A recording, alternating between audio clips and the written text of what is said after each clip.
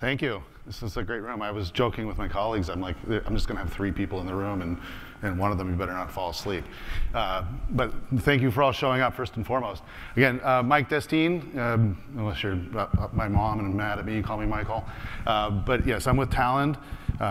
Been in the data integration business pretty much my entire career. I'm not going to tell you how old I am, but did start with ODBC, or if any of you are really old, you might know Borland Database Engine. I was the original product manager for that. So I go back in data integration quite a bit. And I started as a programmer. So even though the title of this is Stop Coding, I do love coding, okay? So I want to make that clear. But the thing that happens is when I work with customers and working with, as Talend from a data integration perspective, what we're hearing a lot of these types of benefits, these ROI benefits, twice the value at half the cost, 50x cheaper per gigabyte of data managed. These are important numbers. And they're important because as organizations start to adopt AI and machine learning, the thing that we see holding it back is productivity. Finding the people that can do the job and do it well and continue to do that from a maintenance and operational perspective. Okay, so the common thread here is that all of these customers that I'm going to talk about are utilizing a modern data engineering approach. And I'll talk about what that means in specific in just a moment. Okay, but those things are developer agility. How can I make my developers more productive? Have them do more in the time frame that's allotted with less people and do more projects. Okay? But not at the cost of losing capabilities. So being able to look at the different data processing engines. Okay, today we're at Spark AI, and Databricks is kind of the key Spark provider. How do you leverage that technology? Well, what if I still have some on-prem technology that I want to use Spark? And what's going to come after Spark? Okay, so that portability is going to be important. And last is, as I kind of alluded to, something will come after Spark. Something came before it, and that's the way of things. And so being able to continuously modernize without having to rewrite code. So again, I love coding, okay? I don't want you to think that coding is a bad thing. There's going to be parts of a data processing job where you are going to need to code. There might be some function that just does not exist or is very unique to your process or your industry. And so being able to put that in either as a library into your data flow or to be able to code that yourself is going to be important. But there's a lot of that job that you don't need to repeat and redo because it's already been invented. Okay? So let's talk about what are some of the myths from hand coding. Okay? First of all, the thing that we hear the most is, no, we can do it with less. Okay? We can do it for less money. Okay? And yes, there is a cost to buying our tools, but the cost outweighs the savings that you're going to get from a productivity perspective. So being able to rapidly deploy those jobs and maintain them over time, I think you're going to see that you're going to save far more money by using a modern data engineering approach. Okay? The other thing I hear a lot is, no, our programmers are the best. We can optimize it better than you can. Okay? Okay? But how can you constantly upskill that team? And I would actually challenge to say, do a head-to-head comparison. Okay? The code that we generate and be able to create is going to actually be far more performant in most cases. Yes, there are going to be cases where the programmer can do some things that are a little different and be better, but ultimately the question then becomes, at what cost? Okay? We can hire the talent. Okay? This conference is filled with experienced Java, experienced Spark, experienced Scala programmers. Okay? You are out there. Okay? But where are all these people, and can you find them as an organization in your region, in your city, for your company, for your industry? So again, having fewer people that can do more can solve this problem. And also, being on the cutting edge. And we'll talk about this from the portability and some of the capabilities that a modern data engineering tool can provide. But can you keep the pace? One example I heard a couple years back, a company was using MapReduce, a large banking firm, spent millions of dollars in developing something in MapReduce, and then Spark came along. When Spark came along, they're like, wow, that's a better way of handling it. Okay? But the development teams didn't know Spark, so how did they keep up? Being able to have some portable technologies, being able to say, I don't want to use MapReduce anymore, I want to use Spark, and just change some configuration parameters, gives you that ability to take advantage of the cutting edge. And lastly, data governance, we don't need that right now. We'll add that after the project becomes successful. Well, whoever gets time to go back and add data governance to a successful project, let alone one that's only moderately successful. So being able to add those things right in at the core without having to think about it and spend extra programming time to do it, you can add that without having to wait. Okay? So ultimately, it's, do you want to work in a agile, productive UI kind of graphical way of designing those data flows and configuring it with parameters, or do you want all this code? Okay? This is self-documenting. This creates an easy maintenance where I can change some things. If I want, again, like, oh yeah, I need to add some code. This one I can add some Python code in there.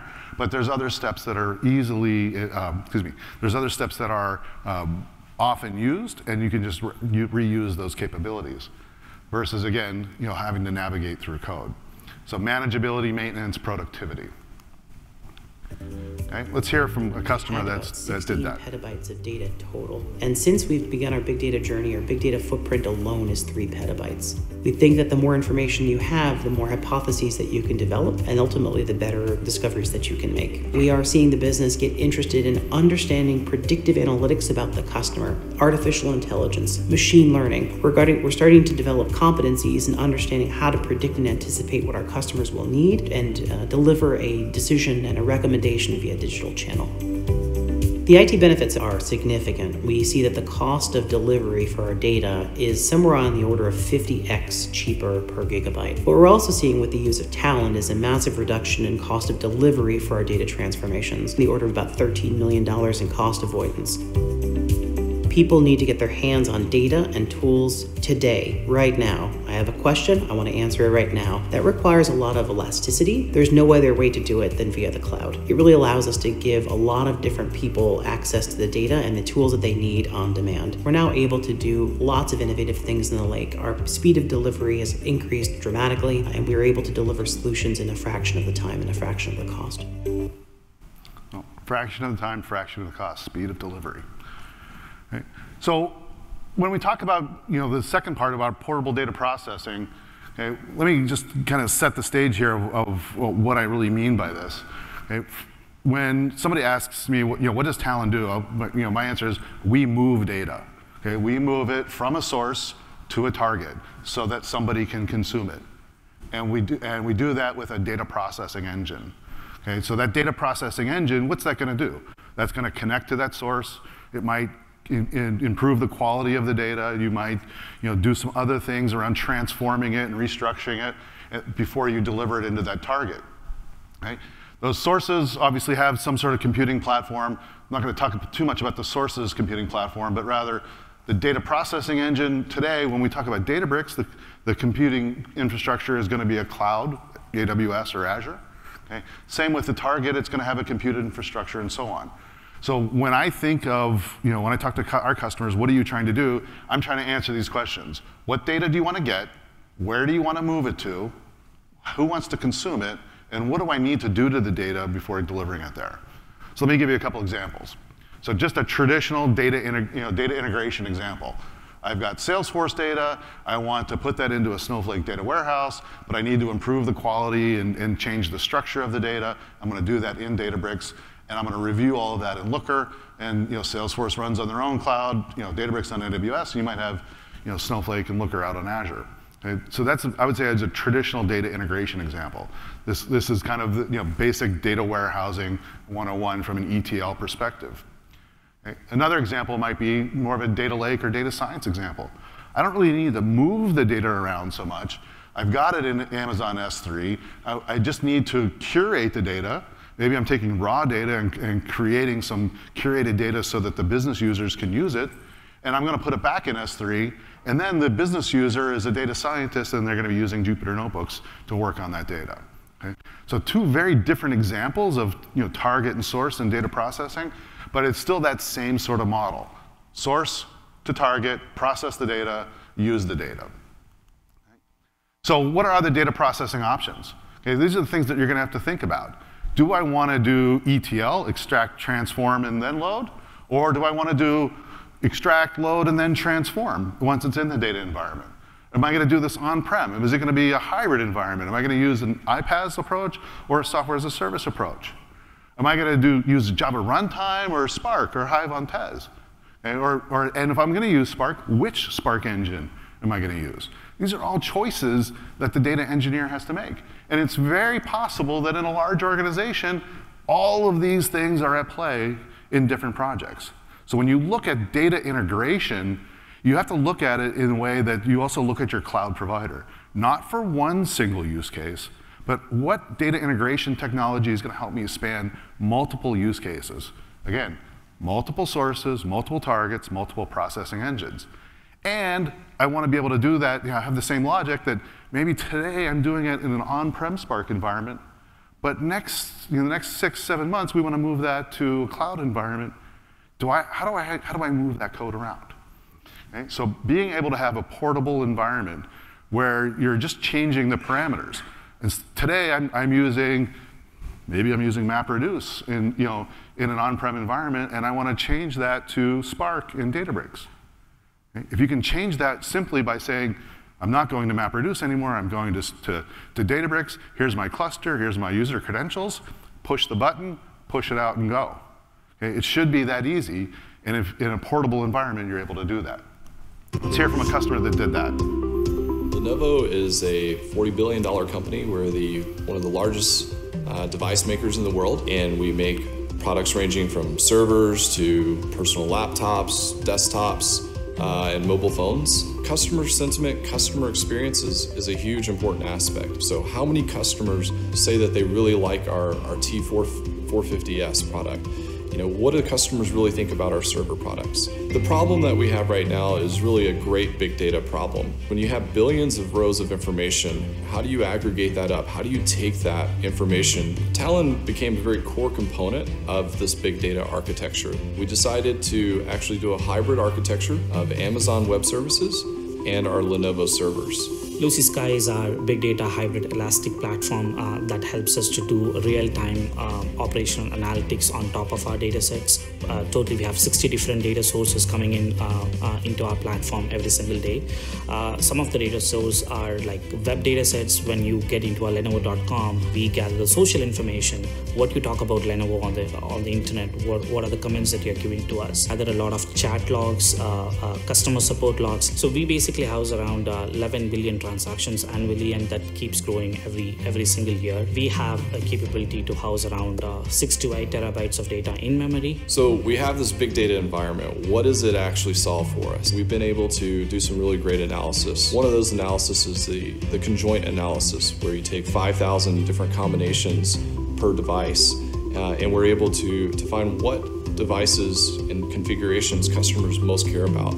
Through that exercise, we were able to actually drive up a revenue per unit by 11%. Over the last 3 years, since we've switched over to this big data platform, we've been able to reduce our costs by $1 million and by 34%, as well as get a 2.3x increase in our productivity.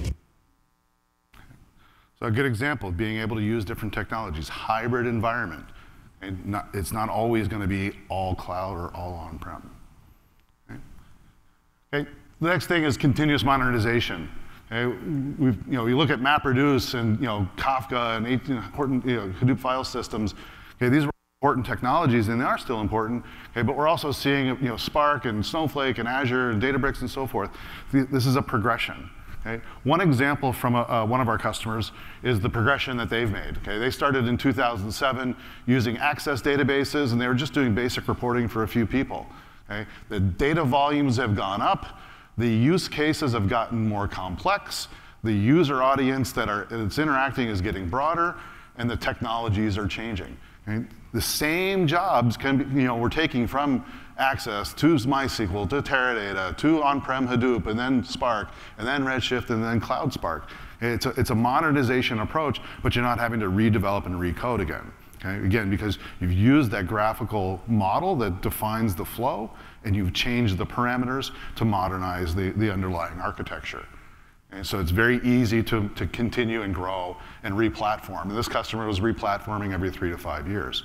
So, but still using Talent in the same job definitions in these new environments. Let's hear from them. HP Inc. has 2 major businesses.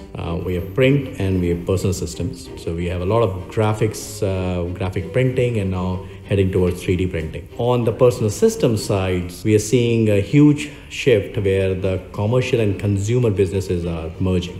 The program that we have, we call it KAI. It is to build a new enterprise data warehouse. We are laying out the foundation for all future transformation program data, the whole data landscape for that. We have almost 300 systems feeding us data, and we are feeding them the data. The ecosystem is a mix of systems which are in our data centers and rapidly moving to SaaS solutions.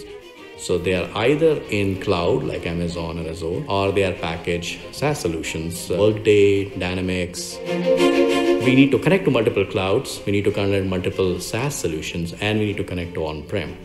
We loved really Talent because it allows us to build it more in a graphic user interface and generate code which can change as the technology changes. Okay. So a good example. Okay, migrate your jobs, but don't have to rewrite the code. Okay. So that's it. Developer agility. Give your developers the productivity advantage.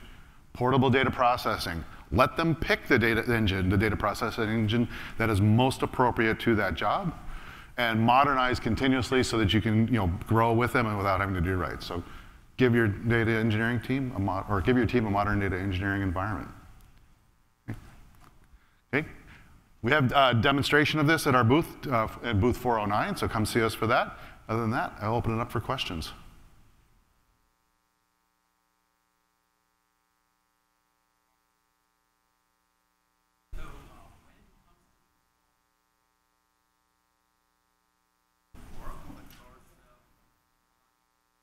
The runtime?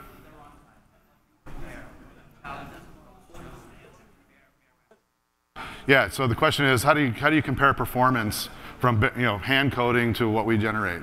We've done a number of benchmarks that to kind of show that. I think what you'll find is that the performance is going to be better or on par with hand coding. There might be a few corner cases where somebody can eke out a little bit more through hand coding, but again, the question then becomes, at what cost of having to do all of that? All right, everyone, let's give Michael a big hand.